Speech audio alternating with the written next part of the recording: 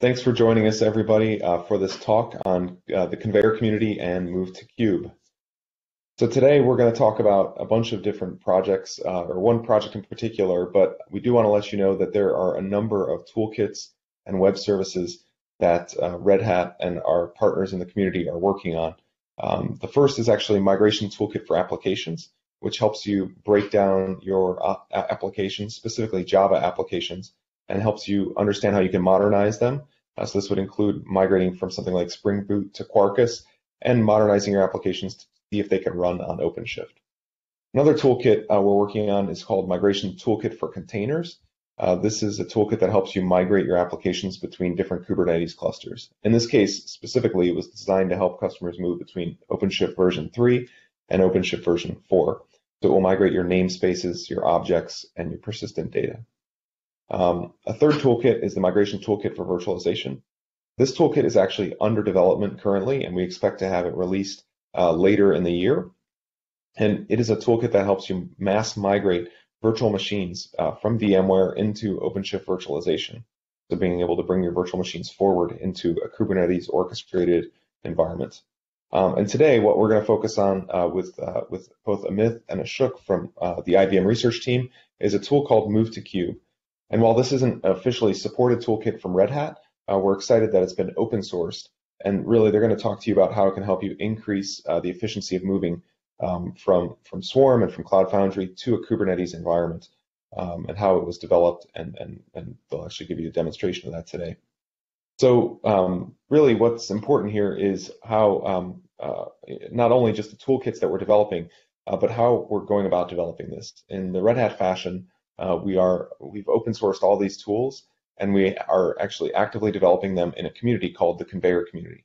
And the Konveyor community is really Red Hat's really attempt to start building catalyze a community around the tools, best practices for how you break down monoliths, how you adopt containers, how you embrace Kubernetes. So we're excited about this. If you're interested, please join us. It's a completely open community. We would welcome any contributions or just any involvement and participation in any of the talks or meetups that we're scheduling. With that, I'll hand it over to Amith. Hi, everyone. Thank you, James. So here we take a look at a bit more detail on what Move to Kube is about. As James mentioned, in this community of Konveyor, we are building a variety of tools that help you move your applications to cloud native. And one of the challenges that we find our clients and users out there running into is when you're moving from one of these platforms such as Docker Swarm or Cloud Foundry over to Kubernetes or OpenShift, you need deep skills in both the source platform and the target platform. And of course, skills in the application itself, good expertise and knowledge about the application. And Move to Kube tries to accelerate that process by taking away or reducing those skill requirements and the time required to perform these replatforming activities. So Move to Kube starts off with any of these source platforms, and the first thing it does is discovers your deployment specification on these source platforms. So if you've got containers running on Docker Swarm or an application running on Cloud Foundry, it'll go and discover everything that's needed to specify that particular deployment. It'll translate that over into a Kubernetes specification. And in the cases where the source platform is not already containerized, for example, Cloud Foundry or say native Java applications, it will actually containerize them for you. And it provides 3 different mechanisms for that containerization. You can choose a Docker file-based containerization approach, so you actually get a Docker file out of the process. You can use cloud native build packs if you're coming from something like Cloud Foundry.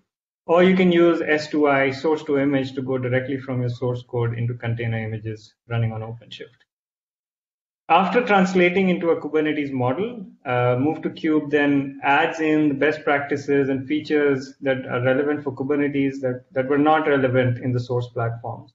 Allows the user to actually customize it as per their needs, as per their enterprise requirements, for instance, and then generate the deployment artifacts that you can take and deploy onto a target cluster, or you can pull into your target CI/CD pipeline.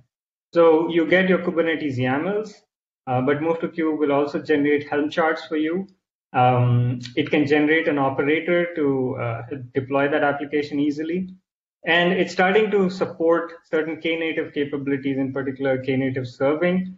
And the team has also started generating some artifacts out of Move to Cube for Tecton pipelines. Overall, end-to-end Move to Cube really tries to provide you an integrated tool that performs discovery of your deployment spec, containerizes them where relevant, translates over to Kubernetes, and then optimizes and customizes all the way to a set of deployment artifacts that you can use. So with that, let me hand it over to my colleague Ashok, who is going to take you through the details and a demonstration of the tool. Thanks, Amith, for the overview of the capabilities of MotoCube. Now we are going to into the demo mode where we are going to look at how these capabilities are encapsulated by the different workflows of MotoCube. MotoCube can cater to very complex scenarios where you have multitudes of applications with different characteristics, or you can handle the simpler use cases too. And MotoCube has the capability to be integrated without a human interaction or with a human interaction. Let's see how each of these flows can be embodied in MotoCube. MotoCube can be consumed in two different ways, one as a command line tool or as a web interface. As a command line tool, you can get it installed using the curl command that you see here. You just copy paste it into your terminal and you have MotoCube in your system in a matter of seconds. Or you can grab it from the GitHub releases or using the go get command. Similarly, the web interface can be installed using a Helm chart or Docker Compose or as an operator. The repository indicated below is the command line tool repository. You can head over there and ask us any questions as issues or interact with us. As I mentioned, MotoCube can be consumed in multiple ways. The simplest of it is a single command flow where you just invoke the MotoCube translate command with pointing it to the source folder. It will then interact with you and create all the target artifacts that are necessary for deploying that application, which you can then put it into your CI/CD pipelines or directly deploy to your cluster. For more complex scenarios, MotoCube can be consumed as a two-step process or a three-step process. In a two-step process, first you do the plan where you point your MotoCube to the source folder, which analyzes the source folders and give you a plan of the different services it's identified that and how it is planning to translate. You can then edit it and give hints to MotoCube on doing a better translation. Once you have the plan ready, you can invoke the translate phase, which will then create all the target artifacts for you. And then there is an optional step. If you want to analyze all the runtime artifacts, you can do the MotoCube collect, and it will automatically look at all your runtime instances that are in context in your terminal. For example, if you have a Cloud Foundry instance, it will get all the information of all the build packs and also the information on the Kubernetes clusters that are there. We'll look at what information it collects in a short while. But this information can then be put as part of the source folder that you point to in the plan phase, which will then look at all of them together and guide you through the process of using them as part of the plan and also the translate. Now, let's look at a few demo flows where many of the source platforms can be translated to Kubernetes. The demos that we are going to see today are all available in the MotoCube's demos repository, which is right here, and you have the tutorials folder where you have MD files explaining the different steps you need to follow, and the sample applications are there in the samples folder. We are going to use a checked out version of that folder right here. And what we are going to do is to go through a few flows. Let's look at what is inside the samples folder. The samples folder, as you can see, has multiple different kinds of applications. In this, we'll go through a few of them to look at the major capabilities of MotoCube. The first one that we are going to look at is the E2E flow, where there are two applications, a Golang application and a Node.js application. This could be your Cloud Foundry application, or it could be a normal application you deploy to your VMs. We will look at how this can be translated to Kubernetes. We are going to use a one-step process for this flow because it's a very simple use case. The first thing that you do is to do a MotoCube translate, and then you point to the samples/E2E flow folder. Once you do that, what it does is it goes through each and every file and then tries to analyze each one of them and understand them, and then tries to interact with you whenever it has a doubt. So right now it is creating the plan for you internally, and then it will come back to us when it has some doubt. So now it says that it has identified 2 services and is asking, do you want to translate all of them? And then it says that, okay, in both the services I can translate using multiple containerization techniques. It might be Dockerfile, S2Y, or Cloud Native Build Pack. So in this case, let's just go with a Dockerfile. And then it's saying, what do you want to create? Do you want to create a YAML files, or do you want to create Helm charts or Knative artifacts? Now let's go with Helm. And it's asking what kind of cluster you're going to deploy to. Do you want to deploy to your OpenShift cluster, your Kubernetes cluster, or a particular flavor of Kubernetes? May it be IBM Kubernetes or OpenShift or Azure, AWS, or GCP. Or you can have your own custom ones, which we will look at shortly. And then it's asking what are the services you want to expose externally. So you can select whatever you want to expose externally. Then it's asking where your registry is. I'm just going to point to the registry us.icr.io. And then it's asking the namespace in which you want to deploy. I'm going to do to M2K demo. And then I'm going to specify my pull secret. And then it's asking for the ingress hosting. So I'm going to grab that from the cluster I'm going to deploy to. This is the ingress subdomain of the IBM Kubernetes cluster I'm going to deploy to.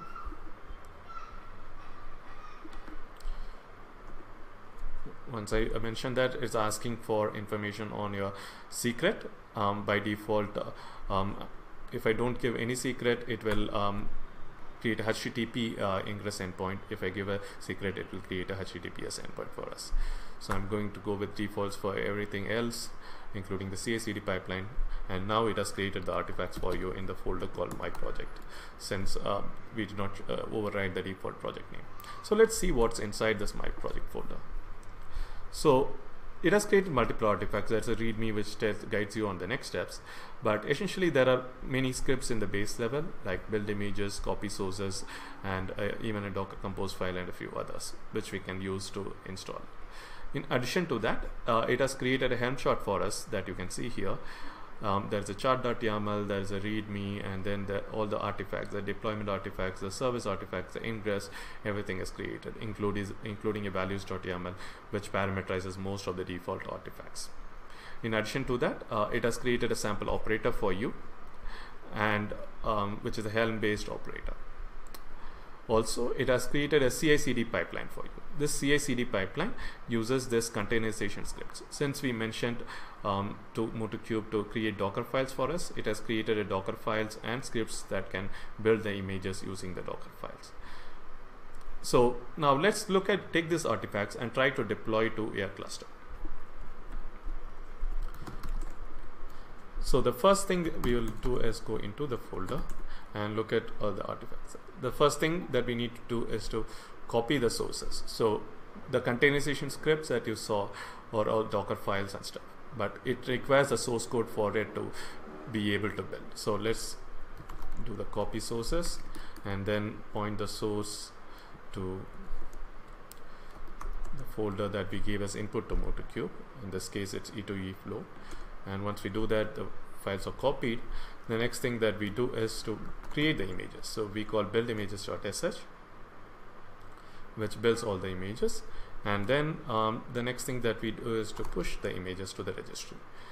Since while move to Kube was translating, it asks us all the information. By default, it pre-fills most of the information so that you can push the images. So now it is pushing the images to us.icr.io/m2kdemo/golang, and then in Node.js2. So once it finishes pushing the images, now we will try to deploy this into the cluster. So let's see how that process goes. Okay, now that it has pushed all the images, the next step that we are going to do, since we had created a Helm chart, is to install it using the Helm install command. So here we are going to do the Helm install, and let's see what happens. So now it is trying to see whether there is a project by the name my project exists. If not, it's trying to create one, and it's installing to the cluster we just saw in the Chrome. And it has exposed the application in the form of this ingress. So we will just copy this, and then we'll try going there. So it has taken it will take us to the base ingress, and then there were two applications which were put into Golang.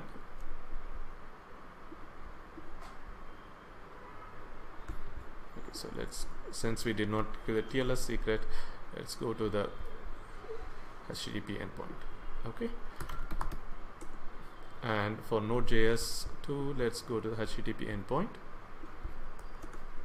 And once we go there, you see the application. If you had given the TLS secret, the HTTPS endpoint will also be working. So what we just now saw is take two applications which you normally deploy to an VM or Cloud Foundry and deploy it into Kubernetes in a matter of few seconds or minutes. Now let's look at a few other source platforms. One of the more common use cases is a Docker Compose. When you develop your application, you generally create a Docker Compose file, and then you decide to deploy to Kubernetes. And then you have to rewrite all of them into Kubernetes. In this case, let's try to take the Docker Compose file and then deploy to Kubernetes. For that, we are going to use this sample over here, which is a docker compose.yaml file, which has a few services. Let's use a single command flow again to translate the Docker Compose file. I'm going to call MotoCube translate and then point to sample / Docker Compose folder. It could have multiple Docker Compose files. In case of production, you might have multiple on them. MotoCube has a capability to go through all the Docker Compose files and combine them and give a holistic view for you. Now it is going through the files and trying to help you with the translation process. Let's see what it comes up with. What are the services it has identified? It has found 3 services: a API service, a Redis service, and a web service.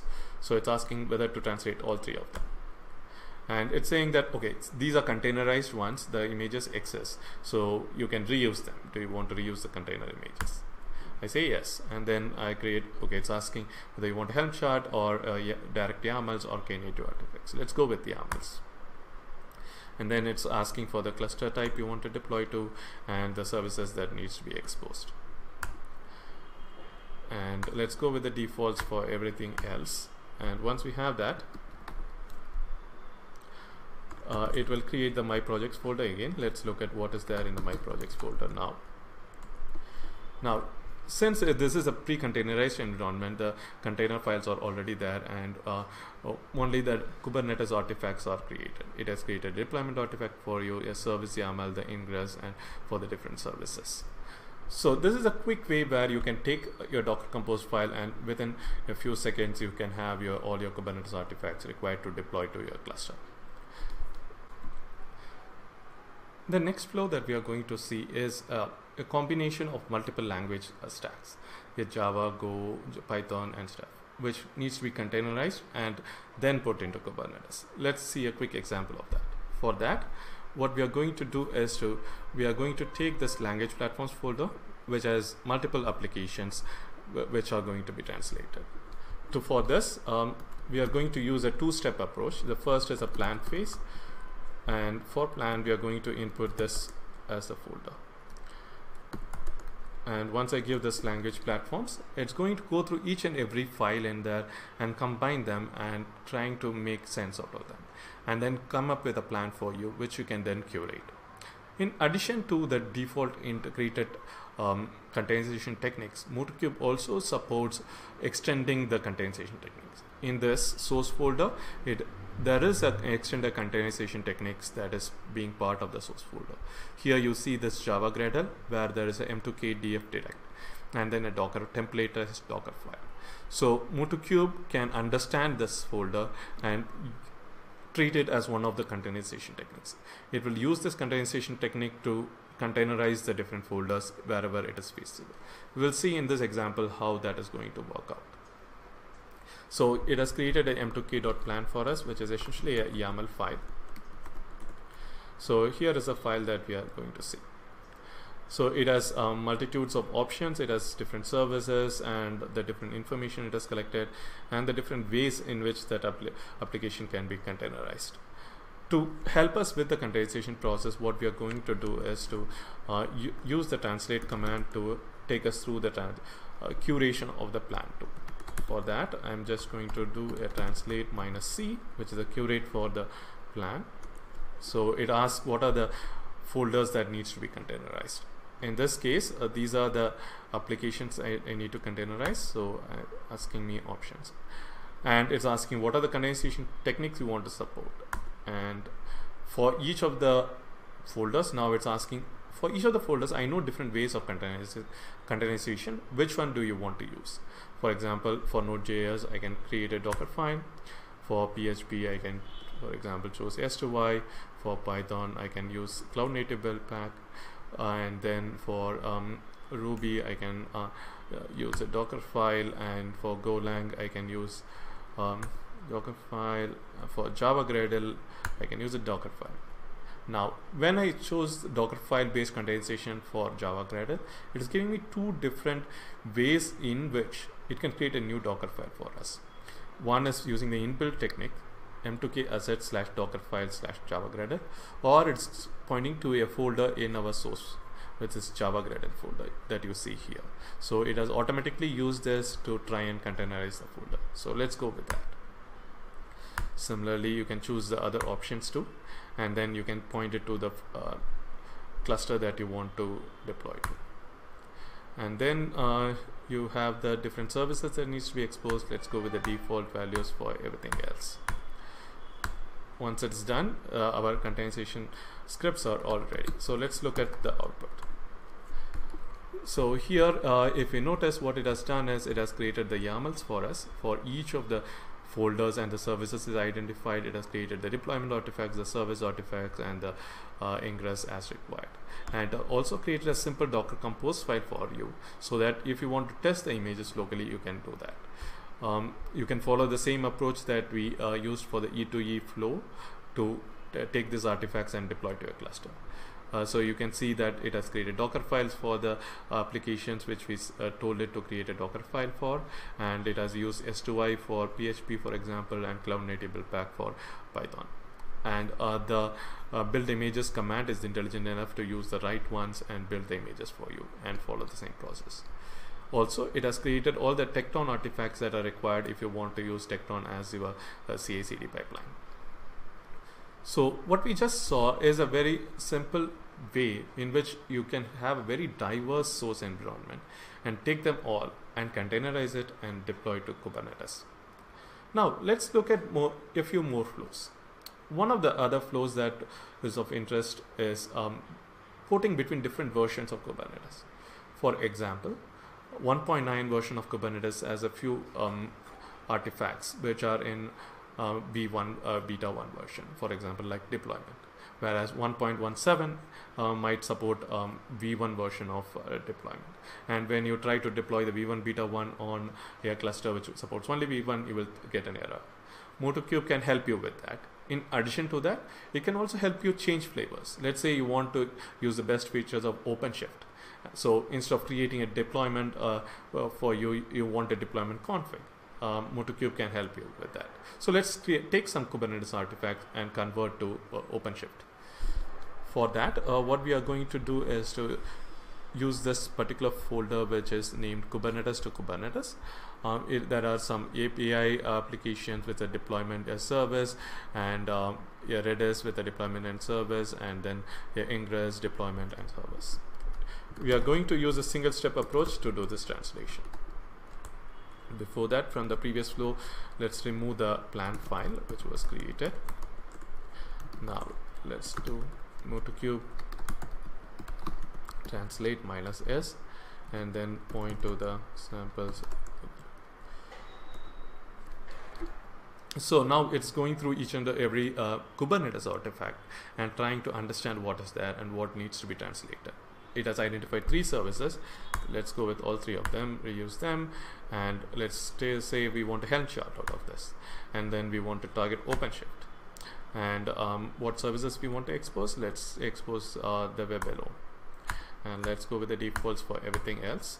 And once it's all done, it has created a my project folder. Let's look at what's in there. So it has created a Helm chart for us, which has a deployment config, an image stream, and a service YAML. So it has also created a root instead of an inclus because we are targeting an OpenShift cluster. So with a very simple approach, you can move between clusters quite easily with the help of MotoCube. The next flow we are going to look at is a Cloud Foundry translation. Here we are going to use the sample called Cloud Foundry over here. It has multiple artifacts, as you can see over here. Let's start MotoCube plan phase on it. Before that, we are going to use a three-stage process, the collect.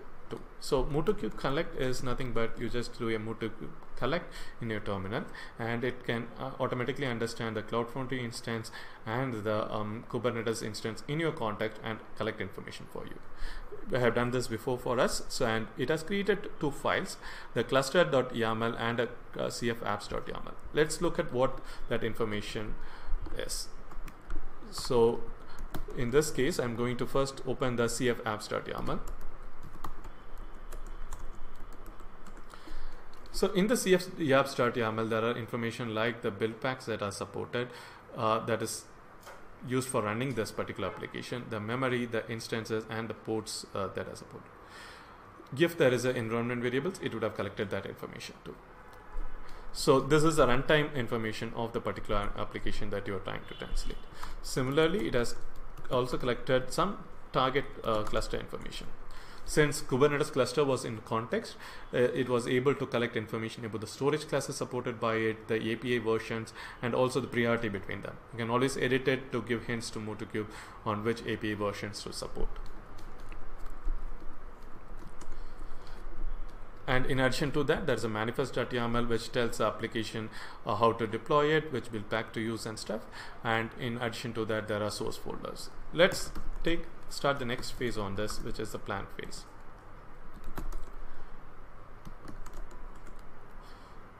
While we start the plan, it's going to combine the runtime artifacts with the source artifacts and all the information that it can understand out of it, and going to come up with a plan for us.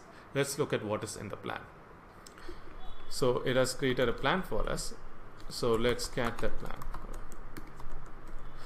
So in the plan, here you can see some information. There were different options, and one of the options is to containerize the application using cloud native build pack.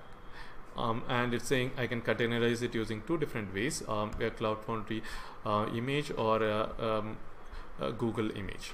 And then it is saying it can use the source artifacts and also the runtime information and combine all of them and do the translation. In addition to that, it has pointed to the target cluster, a cluster.yaml, which it can deploy to. Now let's invoke translate on this. So as soon as I select translate, let's say I'm interested only in cloud native build pack. There are two images on which I can target, and then what kind of artifacts are required, what kind of cluster. Here you can see there is a new cluster type that is listed, cluster.yaml, which is your custom cluster that you have collected. Once you do that, it can create all the artifacts for you in the my project. So let's look at what is there. So here it has created all the deployment config. It was an OpenShift cluster that we collected, so it has created the deployment config in image stream, root, and the service for us. So that is a simple way where you were able to combine multiple information, like runtime information, source information, and even the target cluster based information, and do a holistic translation. Similar to all the command line flows, we can also use the web UI for do the translation. It has all the capabilities that we saw in the command line tool. For that, all you need to do is to head over to the MotoCube UI repository, clone it, and do a Docker Compose up. So let me take you through the simple flow of that.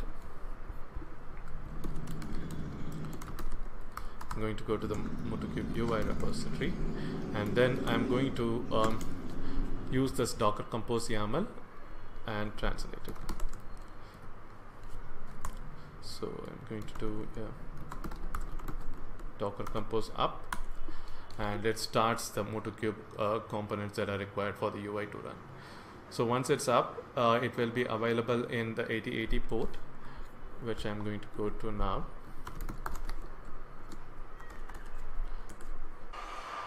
As you can see, there is a pre-existing project called demo. This is because there is already an existing workspace folder into which there was a pre-existing project. So you can just start it in that same folder and you will see all your previous projects listed.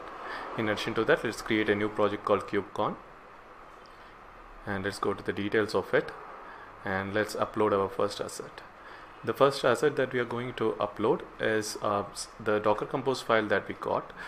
It is in the folder called UI local workflow, and we are going to upload a zipped version of that file.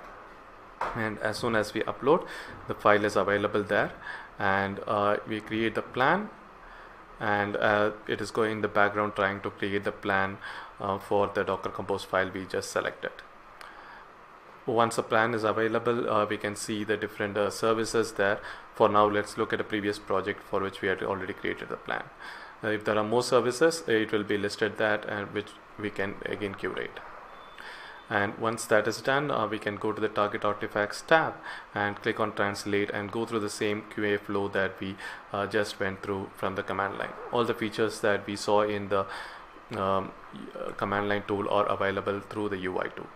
And this we can download with as a zip file. That's a quick overview of MotoCube's capabilities and the demo flows. Now let's look at the different requirements for MotoCube. Depending on the source platforms, it can gracefully scale depending on the data available. If there are manifest files alone available, or source code is additionally available, or runtime instances available in case of Cloud Foundry, you can create the right artifacts depending on what is available. Similarly, for Docker Compose too, depending on the Docker Compose files available, or if source code is available, it can create the right destination artifacts. If there is only source applications where which needs to be containerized, MotoCube can handle that too and can create the right artifacts. With that, I would like to hand it over to Amith for a quick overview of a case study we had with MotoCube. Thank you, Ashok. So folks, here's an actual case study where we took Move to Cube and ran it on an actual application. In this case, the application was running on Docker Swarm. It had a variety of containers. For example, it had custom containers written in Java. It had custom containers written in Node.js. And it had some middleware containers, for example, MongoDB and Data Power. And we wanted to actually do the translation over to OpenShift, get the application running on OpenShift, and then compare that with the process where everything was done manually. And to prove to ourselves whether we actually do see productivity gains. So the table here actually shows you some of the results. It shows 6 task groups ranging from discovering relevant assets, translating artifacts that are easy to translate, the ones that are more complex to translate, adding in features and best practices for OpenShift, customizing, and then right sizing for the configuration and deploy. Now, in this case, the manual activity was actually an estimate. And the Move to Cube activity was actually done in practice. And we saw a very nice 9x productivity gain for this roughly 100 container scenario. Of course, this can go up and down a bit depending on your source platform and the skills of the user and specific scenario of the user. But this was a great proof point that really convinced us to go further and build this tool out further for a variety of other platforms. And this is our closing slide. Thank you for your time listening to us. Here you see various links out in the community, all housed within Konveyor. So please head over to any of these links so you can contribute. You can use the tool. You can contribute and submit pull requests. We'd love to have more participation from the community.